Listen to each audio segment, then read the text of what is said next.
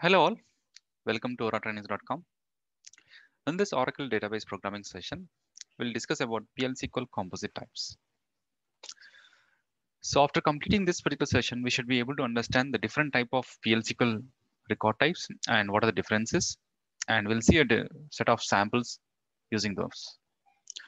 Let's start with the first thing. So we know that Oracle database, when you deal with a SQL or when you deal with a PLSQL, we have a data and each data will correspond to a specific data type. And in the data type, again, they are further divided into a simple type as well as composite type, or you can also call it as complex data type. So simple type means nothing but a variable which can hold only a value of one type, nothing but employee number, which is of data type number, which can hold only one value, which is of number data type. Coming to here, if you observe the composite data types, there are two types. One is PLSQL record, other one is collection. A record is nothing but a group of related data items.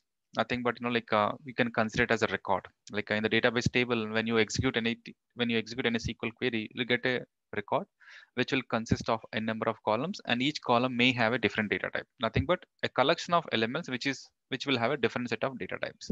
It is not actually similar to your normal SQL query result table result row, but you can consider it as a record, which is similar to the row of a SQL query.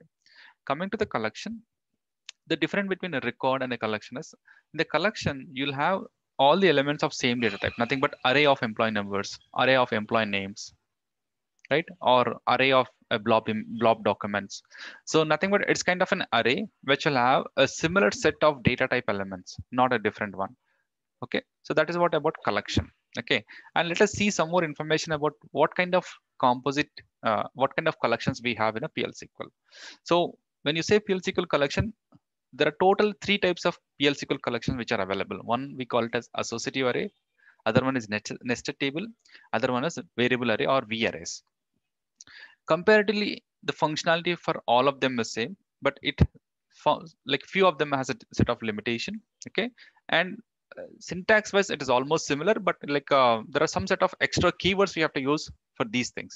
So first one is associative array, nested table, and V array. Okay, so these are all data types which we generally use it for the purpose of holding array of elements. It can be array of varchar, it can be array of employee records, or array of purchase order, right? So these all collections. When the name itself says collection is nothing but an array of a set of elements. Okay, that element can be a single element or that element can be a record. Let's start with the first one, associative array. So how do you declare associative array? So here, if you observe the syntax which we are seeing now, this is a PLSQL level syntax, not the SQL syntax. What I mean to say about SQL or PLSQL syntax is, so you have a keyword type, the variable name is table of data type, indexed by binary integer, or similarly indexed by varchar, so and so.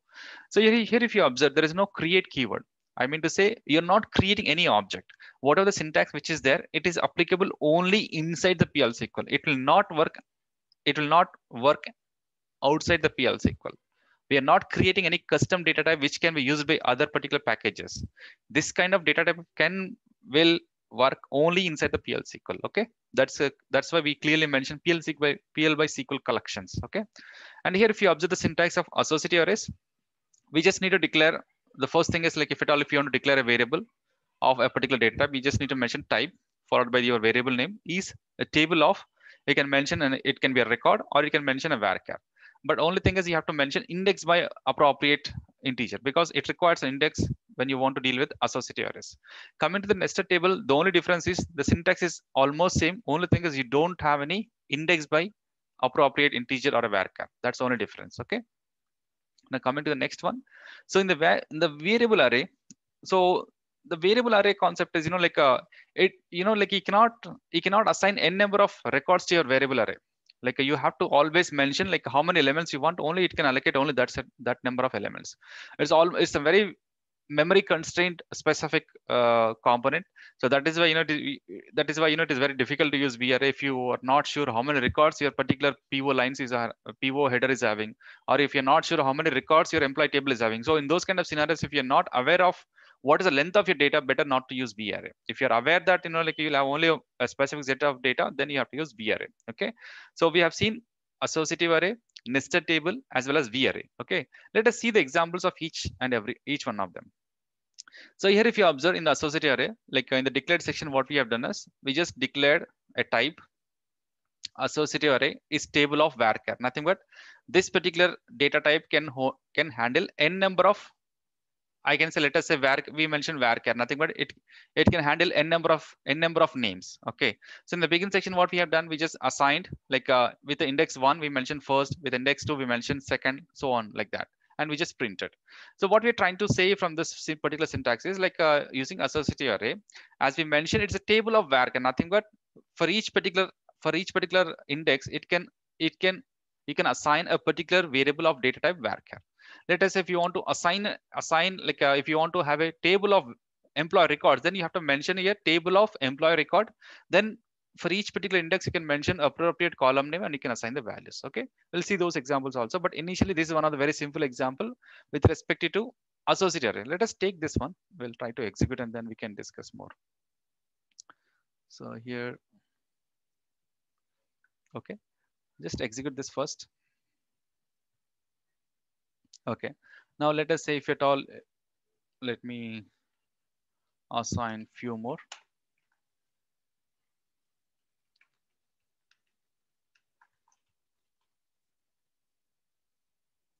Okay, now we got third. Let us see what will happen if I assign something at the index 5. Let us see.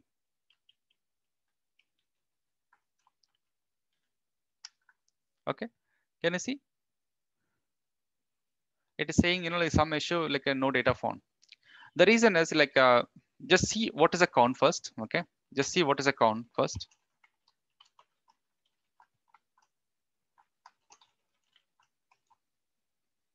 Because you don't have an element at 4th and you're trying to access the element 4, that is why it is giving the issue. Okay, see, array count is 4. Array count is 4. But the index, see, we have assigned only 4 elements.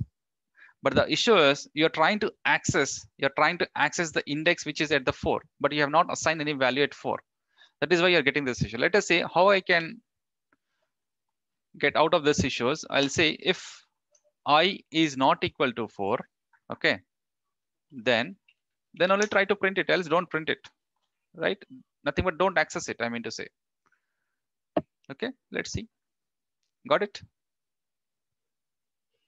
But the 5th element is not getting printed because we mentioned the array count is 4. That is why. Let us see if I change it to 5.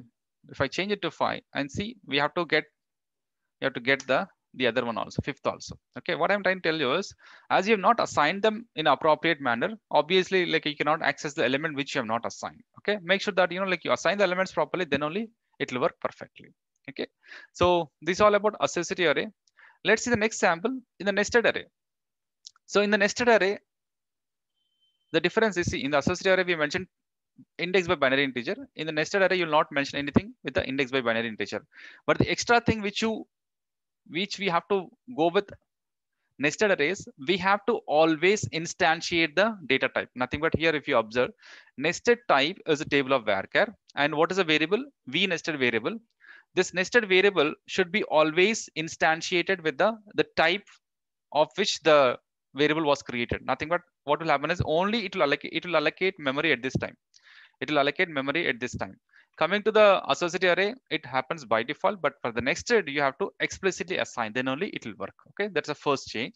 And also, you have to always, let us say if you want to allocate any element to that, let us say element at the index 1, you want to assign any element, you have to extend it. Until unless you extend it, it will not work. Okay, until unless you extend it, it will not work. I extended for 3 elements, nothing but it will work with the index 1, 2, and 3. Then only you can assign the values. So that's the only difference between the associative array and nested table. In the nested table, you have to instantiate as well as you have to extend how many elements you want. If you're not aware, let us say if I am not aware of how many elements I have. So what is the thing is like you have to extend it. Like there is no limit to the how many elements it can access, but you have to simply extend every time whenever you want to access the data. Okay, that's the logic. Now coming to the next one. VArray. So here, if you observe, VArray is a little bit different, but let's see. So the VArray, as we discussed, now here, if you observe, type, nested type, as table of, and what we have mentioned. So in the nested type, I just allocated this element like, yeah, the same thing, right? Nested table example only. Let us go with the VArray example, okay? Yeah, so coming to the VArray example here, if you observe, we mentioned VArray of 3. So we clearly mentioned while declaration itself, we mentioned I want to have only 3 elements. So obviously it will not allow you, to assign more elements. That's it. Okay. So this very difficult one, better not to use a VArray whenever you're not aware of how much data you have it. Okay. So we just assign like we also need to instantiate, then only it will work. After instantiation, you can assign the data like this, and you also need to extend them appropriately. Okay, because here we have assigned at the during constructor level. If at all, if you're assigning the value during constructor level, it doesn't need to mention extend. But if you're not assigning, if you want to assign like this with this syntax, you always need to extend. This is applicable to the nested table array also. Okay. So this is all about these three things. And other example I want to show you with respective to SQL syntax. Okay. As of now, whatever the samples which we have discussed, that works only with the PLSQL.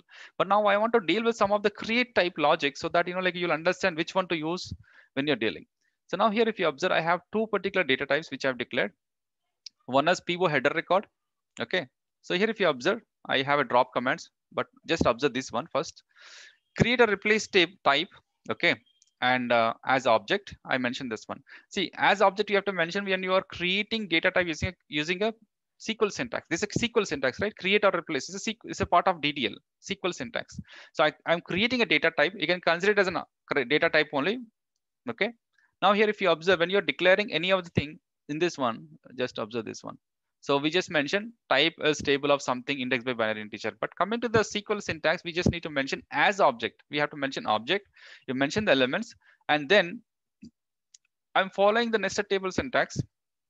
Okay, there is no nested by concept here because for nested table we'll not use it, right? Create a replace type as table of this one. And similarly for lines also, I have used the same one as object table of this one. Okay, nested table one. Okay. Now coming to the other one, what I was trying to design is like I just designed a PLSQL package which is extracting data from the database. Okay. So let me close this one. Yeah. So this is my nested table syntax. Sorry, PLSQL package, PLSQL procedure using the nested table concept.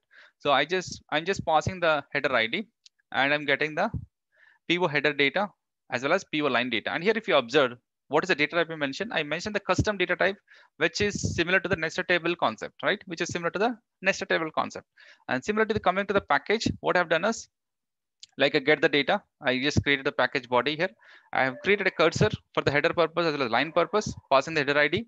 And then here, if you observe in the body logic, I am instantiating the header data variable and then extending it. I mentioned extend logic inside the loop because I'm not sure how many records I'll get for a given header ID. Okay. Let us say instead of header ID, if I pass arg ID, I would have got n number of records. Header ID anyway, like it will get only one record if you are working with EBS. Or let us say, as per your business, there are chance, assume that like if for a given header ID, if you have multiple records, so this logic will work for single record as well as multiple record. That is the reason I just use a for loop kind of syntax. And I mentioned this particular functionality header.data extend inside the loop. So what will happen? Initially, you have initialized nothing but it is ready for allocation of data. Then you extended it. Nothing but whenever you invoke extend, it will always allocate. It will extend, like each record. I mean to say like whenever you call extend, it will allocate one record for it. And then with this particular index, like initially it was 0, it will have 1 now. And also I just use this one to instantiate the data with empty elements first and then assign the values respectively. And similarly for lines logic also follow the same syntax, instantiation, then extension, and then assign the values. That's it. Now, how do you invoke it? Let us see how do I invoke it. So I'm using anonymous block concept to invoke the data. So just see this one. So I have declared two variables of header table as well as line table. And I'm just invoking this particular package, the procedure, and trying to print the count of the header as well as line, then it iterated the information for the header purpose as well as line purpose. Okay, and just simply iterating it. There is nothing here, just dot count, and based on the number of lines it is having, it will print it. Okay, so let's see. Okay, let's see this content. I have 5 lines. Can you see line count as 5, and I got all the information. Now, one more final thing I want to tell you is like whatever the create type concept which we have used, that is especially if you see the syntax, it is similar to the nested table. Let us say if at all, if you want to see the logic of create syntax with the associative array, just see what will happen. Okay. Can you see? Sorry, 1 minute. I'll show you. Yeah, just see this one. It says use of PLSQL table does not allow in this context. Basic thing is whatever the concept of associative array or a V array will not work with this create syntax. Okay, this logic, similar logic, this works only with the nested table kind of logic, nested table kind of syntax. Okay, just make sure that you consider this particular logic when you're dealing with sending data from your package to the third-party system or in reading the data from your third-party system. Okay, make sure that you always follow the nested table logic. Okay, thank you.